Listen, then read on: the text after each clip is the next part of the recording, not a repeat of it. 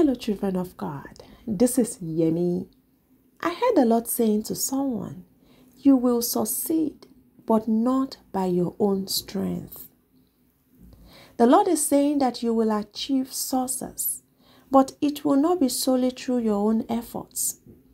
He's emphasizing the importance of relying on His strength, guidance, and provision as you journey towards your goals. He's saying that your success will be a result of His grace, favor, and divine intervention in your life. Psalm 44 verse 3 tells us this about the Israelites. It was not by their sword that they won the land, nor did their arm bring them victory.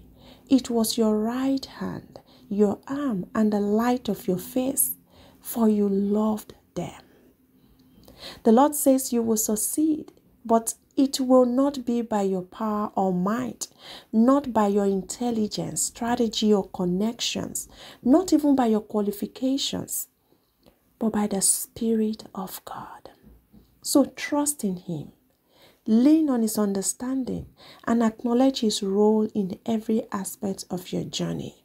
As you do this, you will see this promise manifest in your life. You will witness the fulfillment of His word. Amen. I love you and I'm praying for you. God bless you.